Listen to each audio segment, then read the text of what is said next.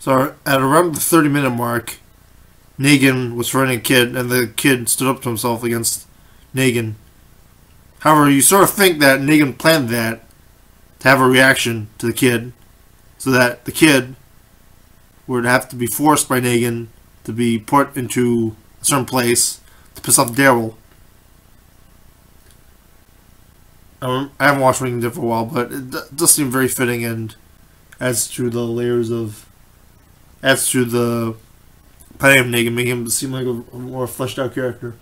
Although I don't really know why he does all this stuff. Probably because I missed a previous episode. Michonne friends one Negan's followers. Michonne physically harms him. Negan's with a bunch of kids. He's living in the Superman house, sort of like a father figure visually, and he's with like a lady.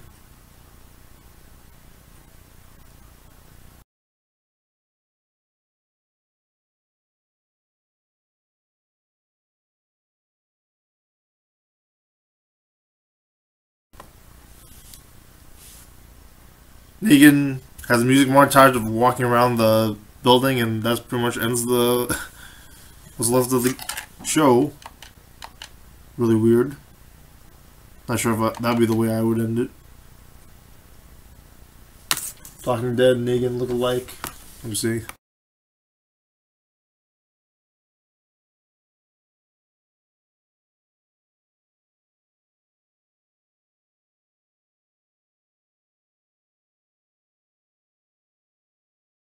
So basically, recap was there was a letter. Was Michonne up to? Carl, the kid, saves himself versus Negan. Although that might have had some bad effects. Overall, there was some good acting. Negan seemed more interesting than just randomly killing people. But there's still flaws to the series and the season.